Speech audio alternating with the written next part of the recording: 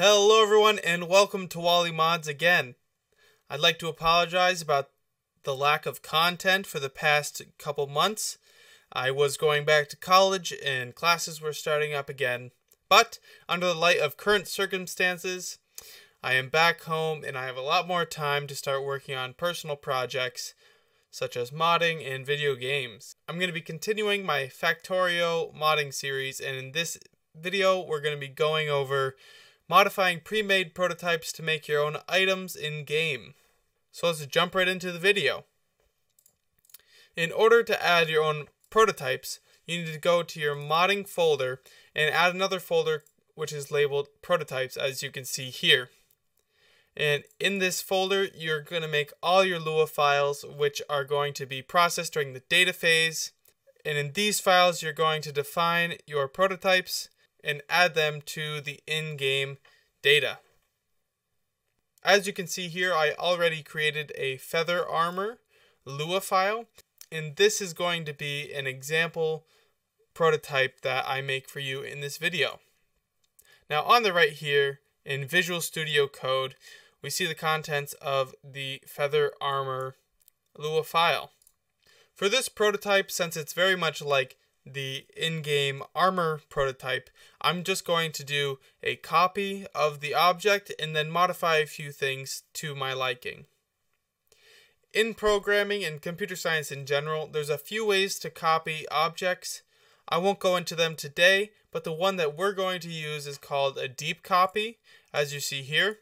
And this basically is going to copy every single element we need into its new place in memory, so that we can modify it without modifying the original version, basically. So I'm going to make a local variable called feather armor, which we will use in this Lua file. I'm going to do a deep copy of the data.raw armor light armor table. Now, in order to see what everything that you can copy is, you can head over to factorio.com, wiki.factorio.com/data.raw. And you can scroll down, and these are all the pre-made data structures that we can copy and modify for our own use. In this example, I'm going to be copying the armor data.raw, and there's a few different types. So we have our armor, and then I'm going to be copying the light armor because feather armor I want to make even worse than light armor. If we click on the armor link, we can see all of the properties that it contains, such as ones that it's inherited from other classes, and new ones that it introduces. Back in our feather armor Lua file, I'm going to rename this feather armor.name to be feather-armor, and this is the name we'll be using in our code to reference this new item that we're creating. Also, I'm going to be changing up the feather armor icon, and I'm going to be setting a gray tint on it with a little bit of alpha value, just so we can know it is separate from the light armor icon from our deep copy.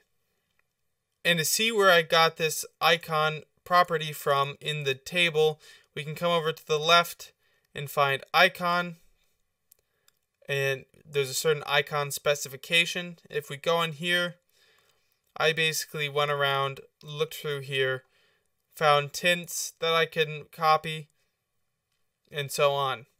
If you have your own file that you'd like to add as an icon, you can use this template that you see here, where base is your base folder for your mod. And then these people had a graphics folder, icons folder, fluid, barreling, and then their empty barrel PNG. For me, I could have had graphics, icons, armors, or items, and then I would have my own special icon for my feather armor. However, I didn't, so we're just going to continue on with the rest of this file. Next, I changed up some resistances to the armor, and I added a special physical resistance with a decrease of 8 and % of 3. Now, off the top of my head, I did not know what this meant, so I again went to the documentation, clicked on resistances, and saw down here as a type of resistances. And then in here I looked at what was good and bad, what all this meant. I won't read this out to you, but I highly recommend going to the documentation and reading through whatever you need to do. And that's that. So after we've made our copy of our object, we need to create a recipe so that we can actually craft the object in game. Now to do so, we need to create our own recipe. Now, as you can see here, it's also under the data.raw prototypes with its own special light armor recipe. If we go back to the data.raw website, we can see its own special tab for recipes, and in here holds all of the recipes for each item in game so far.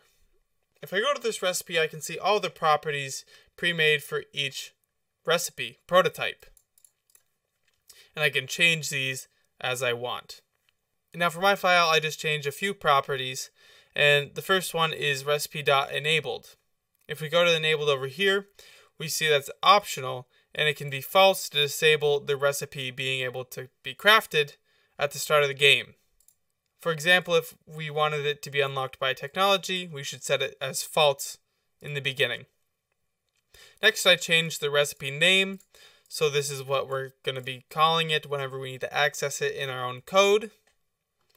After that, I changed the ingredients for the recipe, or what is needed to make this item in game. Now to see how we can add different ingredients, I'll go over to the recipe prototype page, click on ingredients, and we see it's a table of ingredient prototypes. In here you can see there are two different types of ingredient prototypes, and if you don't specifically put it, I'm rather sure that it automatically defaults to the item ingredient prototype.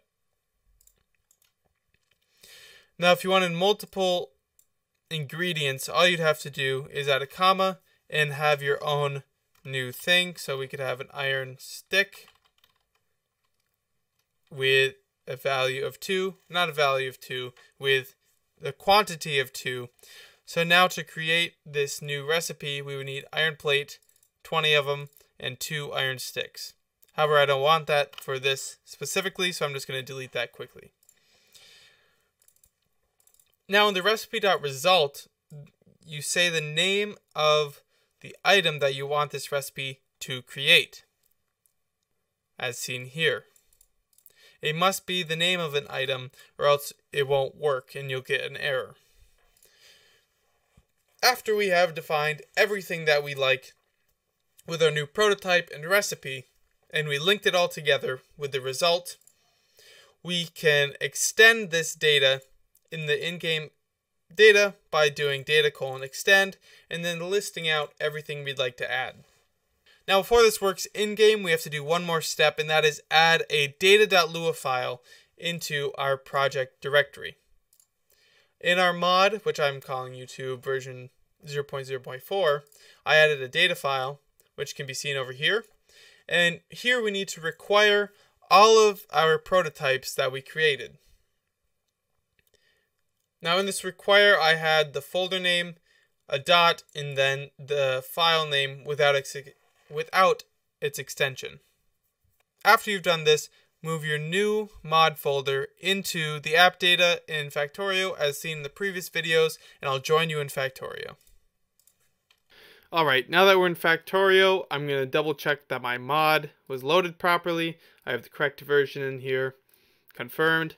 I'm going to start up a new game to see if our recipe and our item are in there, ready for us to use.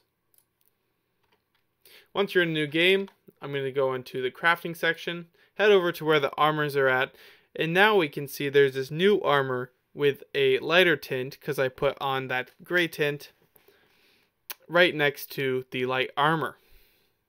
We can see that we had the correct amount of ingredients, 20 iron plates, and below we can see the item that it produces with the correct physical percentages. As an exercise, I would see if you can change this crafting time property, which I didn't do in this video, but you can find it in the documentation, and let me know how you guys do there. One thing you might be noticing is the name, where that would usually be, such as light armor, it's saying unknown key, and then it has item name, feather armor, like we defined it in the code. In order to fix this, that's kind of a different subject, which is locale files, and I'll be covering that in the next video, so be sure to see that if you don't want all of your names of your prototypes to look like this ugly mess, which I'm sure you don't. But other than that, I hope to see you in the next video. That's all I have for this one. If you're enjoying this content, let me know by either hitting the like button, and I'd highly appreciate it. If you want to see more, you can subscribe. You can also follow my Twitter at ModsWally to get updates of when I'm going to be uploading, and also to interact with you guys a little bit more, which is always a plus. Thank you for watching this video. I'll see you in the next one.